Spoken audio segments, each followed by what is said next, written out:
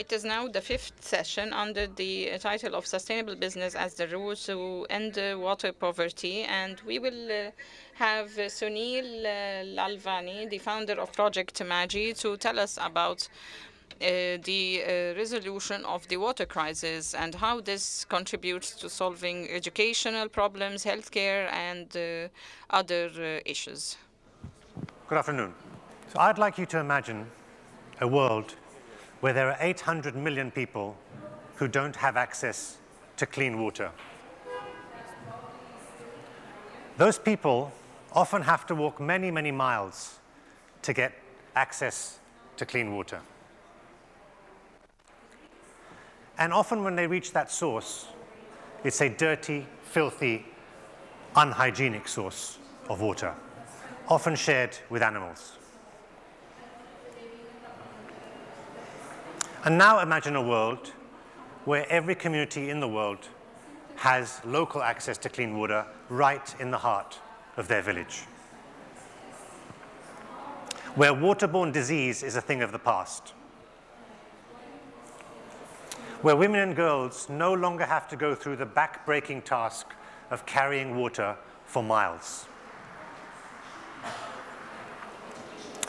where children and young girls can go back to school or just have time to play, and when the older ones actually have time to work or just be at home and be full-time mums. Imagine that world where every community in the world has a local source of access to water right in the heart of their village. And that's a world I'd like to see, and I believe that we can achieve. So my story starts after working 20 years in my family's electronics business. That took me across the African continent. And one fateful day in 2014, I was in Ghana, driving across country on a bush road, when my driver abruptly stopped. So I asked him, "What's going on?" And he said, "I can't drive any further because there's a puddle of water in the road." So we're in a 4x4. I said, "Well, what's the problem? Just drive through the water." And he said, "I can't because there's 2 kids in the water." And this certainly drew my attention.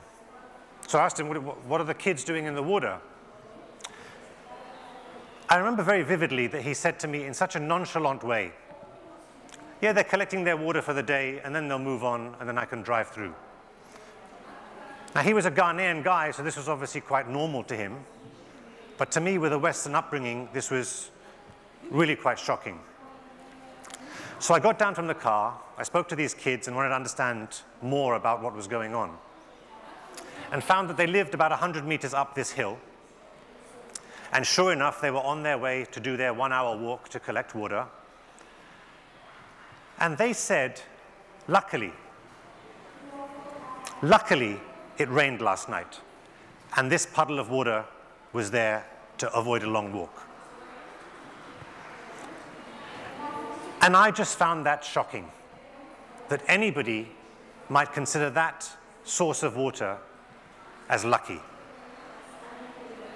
So I actually walked up to the village with them. I met the elders, I spoke to the chief, and sure enough found that the village had been given a hand pump. An NGO had come in a few years earlier and installed this facility, but then I found just a few months later it had broken down. And nobody knew about it outside the village. There were no funds to fix this, and so the hand pump wasn't working. So now can you imagine that, living in a village in water poverty, and then being given the gift of clean water to serve you every day, and then having that snatched away from you. And then you have to go back to those long walks to filthy, unhygienic, dangerous sources of water and live that abhorrent life again. And that's what caused me to start Project Magi. Magi meaning water in Swahili. Using 2 decades of business experience, I wanted to find a way that we could bring an end to this water poverty. but using a business mentality. I wanted to make sure that if we did this, every community that we addressed was going to be served not only for the short term, but for the long term. I wanted to make sure that any water we gave to a village was going to last for years and years to come. We did not want to repeat the problems of the hand pump, and that's where we started. So we looked at this technology that had been around for many years, and I'm a big believer that disruption in an industry comes from the outside. So I had very little experience in water. I had no experience in the fourth sector. So I think I could come at this with a really fresh mindset. The first thing we had to do was look at technological innovation in the product. We had to stop this incessant pumping and physical effort by young ladies and women and make it a lot easier for them. You'll also notice that the hand pump has a single tap, a single spout. And that means often in the morning hours when there's a rush hour, there can be a line for as long as 1 or 2 hours to collect the water. So we had to get rid of the physical effort and the long queues that were part and parcel of the hand pump solution. But we also had to come up with an operational innovation, because to avoid these things sitting there like white elephants across the continent, and some of the statistics will tell you that as many as 70% of hand pumps installed on the continent are lying there dysfunctional, we had to come up with a sustainable business model that was going to give us a viable business to let the water pumps be run, our water pumps be run and maintained and sustained over a long period of time. So we built our first site. You can see it's run by solar panels. So we took away all the manual effort of the hand pump. We also could avoid any running costs from this. We didn't have to rely on unreliable or inconsistent or expensive grid power from the country. We pumped the water and stored it into a 5,000-liter water tank. And we provided 9 taps around the side so we could get rid of those long waits in the early morning. We could see after we installed and ran this that it was an overwhelming success. We could see that the impact was immediate and obvious. So after completing this first pilot, we decided we're going to set ourselves a target to reach 1 million people by the year 2025. But in doing this, we wanted to focus on the smaller communities, those villages of about 1,000 people or less, because we felt those were the most disenfranchised and the ones that were typically being left behind. Now, in order to reach this scale, we knew we had to standardize our product. We weren't going to be able to roll this out across many villages if we had to bespoke every solution. So we developed the Project Margie Cube, which is essentially a flat-packed kiosk that can be delivered quite easily to the most remote villages. Much like IKEA furniture, it can be assembled in just a few hours by some simply trained technicians. And by standardizing the solution, we were able to build in the robust reliability of these units that was so central to our business mission.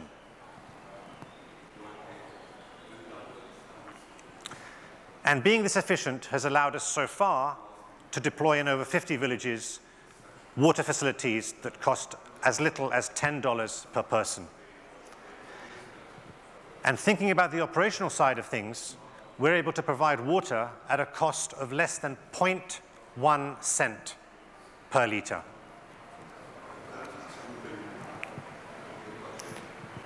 Now, for all the work that we do in deploying these sites and however cost efficient we can be, none of it makes any sense or is worthwhile unless we can ensure that every single dollar deployed is making a significant positive social impact. We want to make sure that we have healthy communities, that women can work, be teachers, and teach in schools so the kids can learn. So to make sure this happens, we've worked with the London Business School and the University of Cape Coast in Ghana, who independently measure and quantify the impact we're making. And this is some of the work that we do. At first, we had some dam in the down here.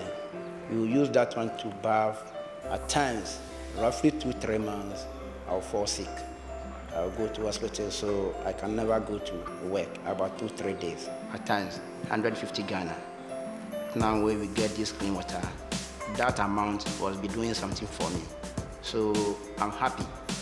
Since we got this clean water, it helped me a lot.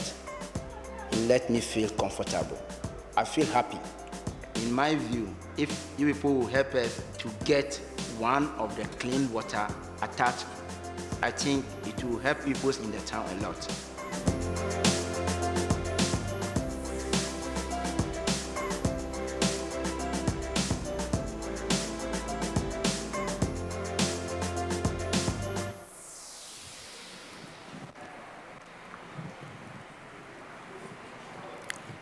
So then we make the impact that we desire to make, but we have to make sure that as we grow, we're going to be sustainable at scale.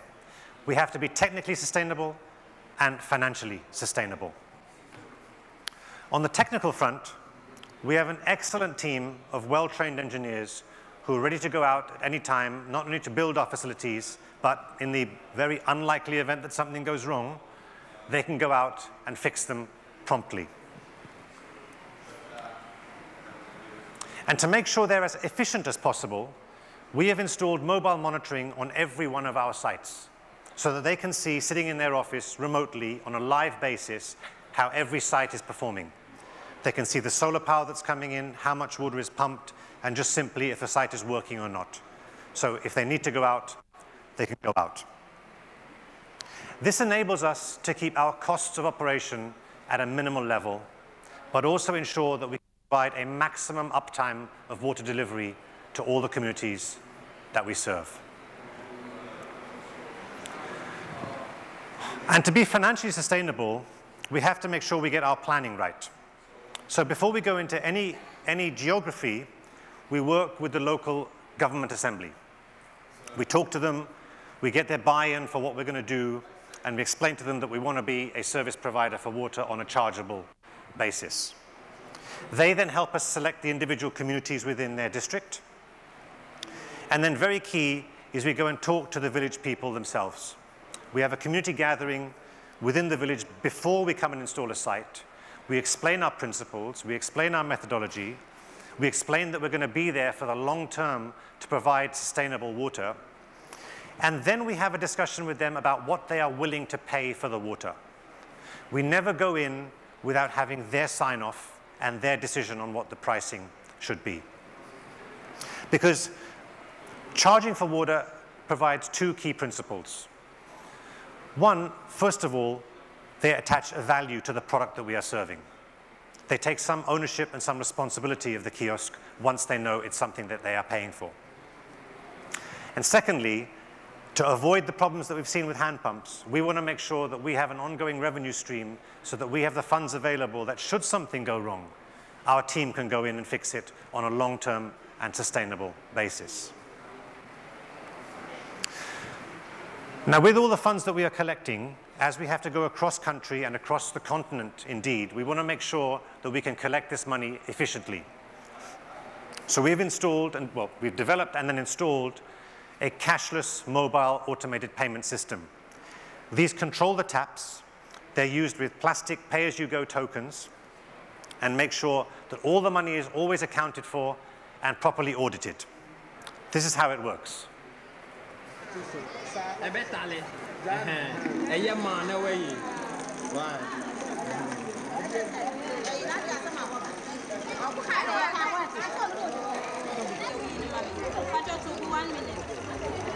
However much water is collected, that money is deducted from the token, and it only pours as long as the token is on the site.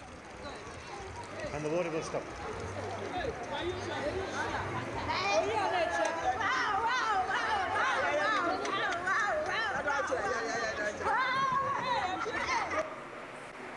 And these are very much the smiles that we try to work for as well. So we've been operating for about 5 years now. We've gained a lot of experience on the way. We've had to fine-tune and change our methodologies along the way. But we have absolutely positively seen that we can address the water crisis with a business mindset. We work with a number of partners who help us build out our infrastructure so that we can then focus on the consistent and sustainable monitoring and maintenance of every site. We are not reliant on charitable donations that may or may not come. Very importantly, we have proven that the water crisis can be addressed without a complete reliance on philanthropy. While well-meaning, it's very hard to predict and very hard to plan for.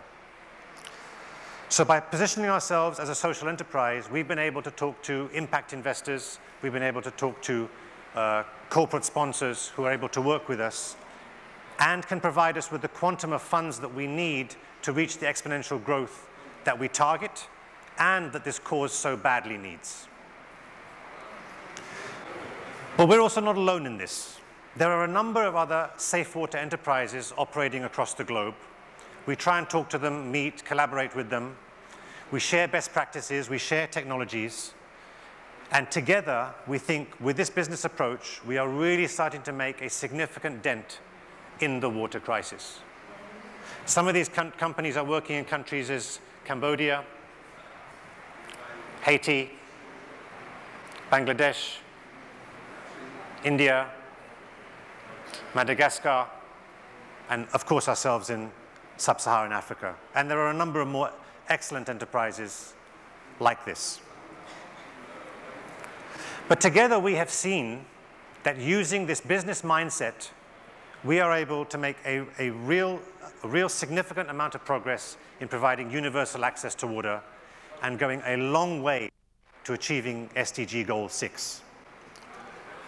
And for me personally, after my venture started 5 years ago, this approach has helped me really to start to see the early lights of tackling this water crisis, where we're giving people more dignified lives, sanitary lives. Women can be home, be empowered, they can work, they can be with their children. Kids can go to school and learn and have a much, much brighter future. And of course, we hope that we can bring an end to people who are constantly searching for that lucky puddle of water.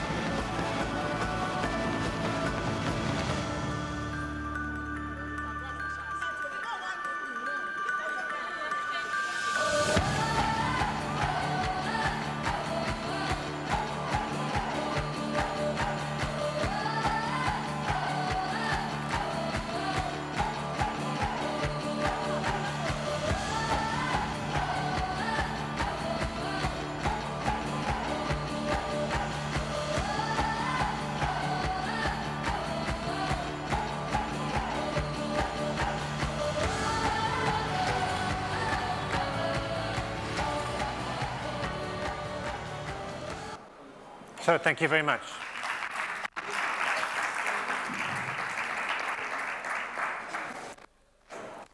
Are there any?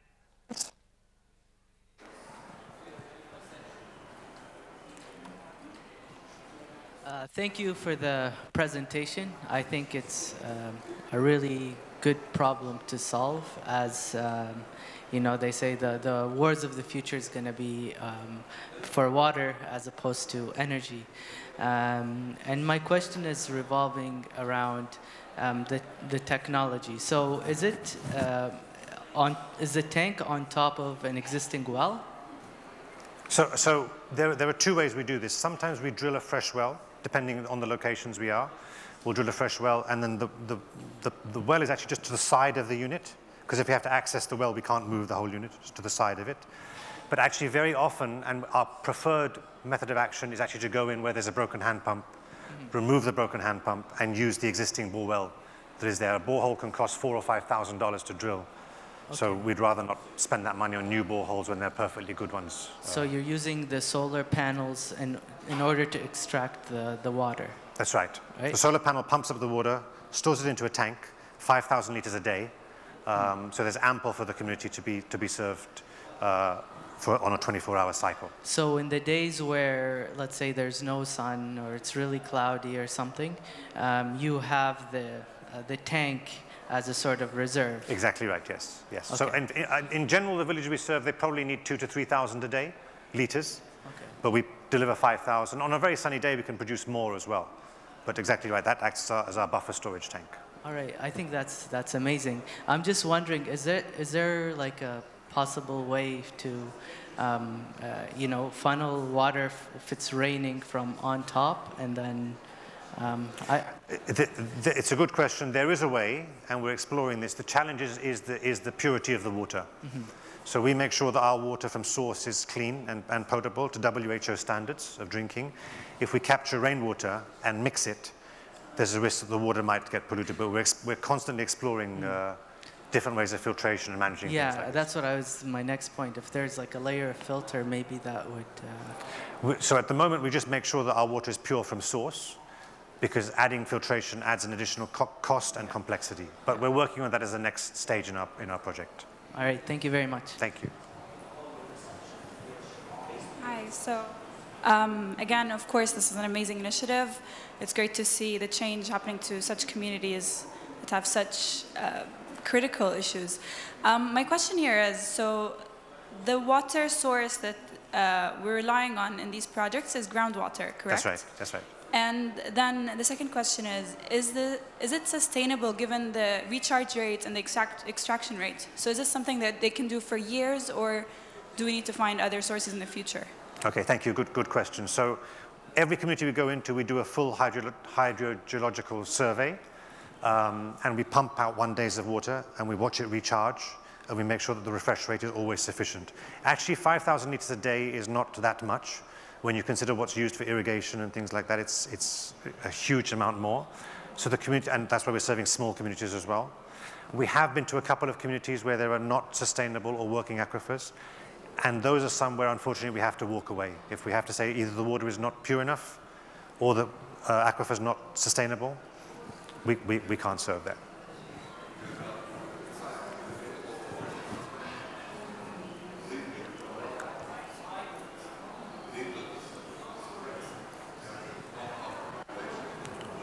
Hi, thank you. Thank you, Sunil, for sharing such an inspiring project. Thank you.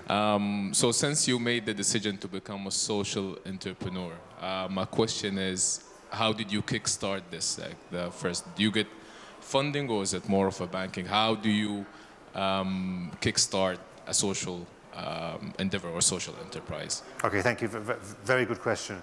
I was very fortunate that I started this actually as a CSR project within my existing family business.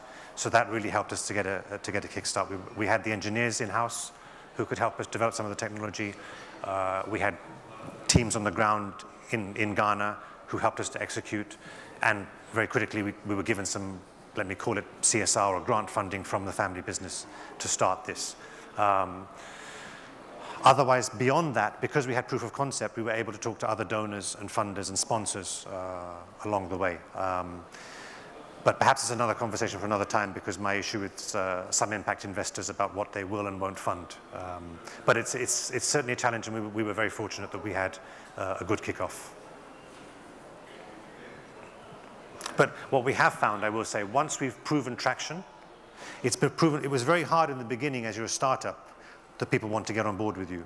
Once you get traction and you can show proof of concept and you show success, then people are quite happy to jump on and join on board, which is a bit frustrating because it's actually the startups who need a lot more help. Oh, hi, thanks. Really inspiring. I had a similar question about the groundwater, but my next question is it a non-profit or a for-profit company now? And I was curious about the logos with, was it Red Crescent and Nestle as well? Just their involvement. Okay, so we choose to run ourselves as a not-for-profit, but I try not to get involved in this terminology, because if you're an NGO or a not-for-profit or a for-profit or a social enterprise, it can mean so many things to different people. We run ourselves as a business. We look at getting revenues in. We look at making sure that we have great staff. We make sure that we pay salaries to everyone. We don't rely on volunteers. And we look to make, whether you want to call it a profit or a surplus, but we have to make sure that there's sufficient funds there to let us run for the longer term.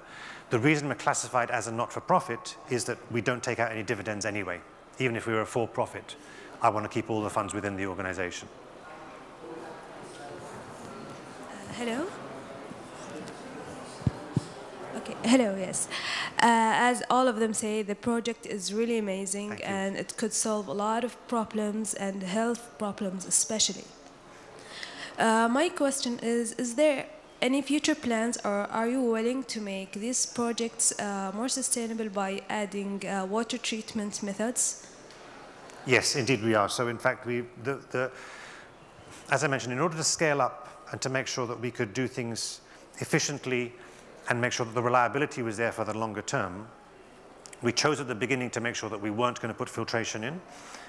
One, because it was a cost at the beginning, and two, it has an ongoing running cost, and three, it has an ongoing running responsibility. We make sure that Project Marji water is always potable, drinkable, and safe out of the tap. The current filtration systems that we have experimented with, and we do mobile monitoring, as I mentioned, so we can measure remotely, is the pump working or not. All current filtration systems need regular maintenance. It's a backwash, or the filter needs changing, or something like that. That means we're relying on somebody in the village to do that on a regular basis, and we can't remotely monitor that. So if somebody doesn't do that, or forgets to do it, or is late in doing it, we end up serving unclean water. So until we have a viable solution that either can be monitored or doesn't need ongoing changing, we're not yet filtering. But we are experimenting with 2 sites at the moment where we are filtering, and we think we've got a way around this. But to scale up to reach our goal, we have to have filtration ultimately, but we have to find the right method. Hi. Hi, thank you for the amazing project. I like the idea that you're running it as a business, which makes it sustainable, not as for the donations. I have one question. You've been running it already for 5 years. Mm-hmm. And for the next 5 years, you said you reach a target of 1 million. Yes. But how many more millions we are not reaching?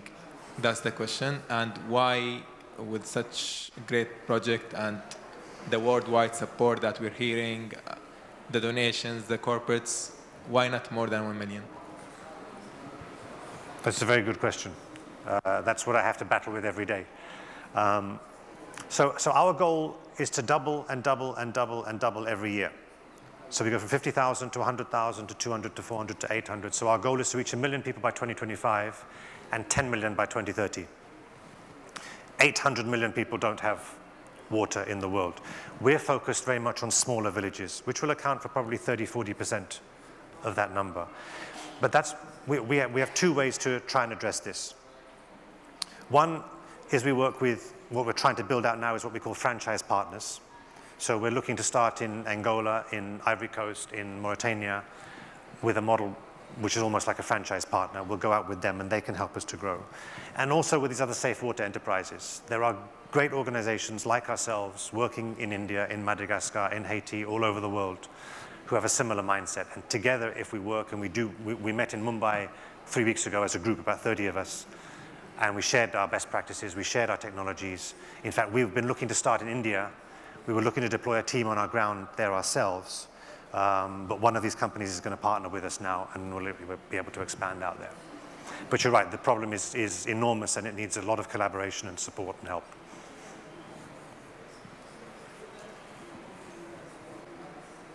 Oh, well, thank you very much.